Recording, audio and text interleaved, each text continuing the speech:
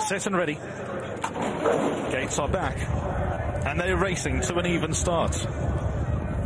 Meydan broke out well. Desert Destination out of stall gate number 1 is handy enough. Hyde Park ridden at to get up to the lead. Then comes Tabarak, the orange jacket and black cap. Island Rule is handy enough. That's in the maroon and white colours. Far Sky is on the far side. Then comes Davy Lamp, a couple of lengths behind the leader. Orange jacket and green cap. Desert Destination, after having a peak for the early lead, gave way and now races midfield. Then comes Sharam, that's in the yellow colours, also racing midfield.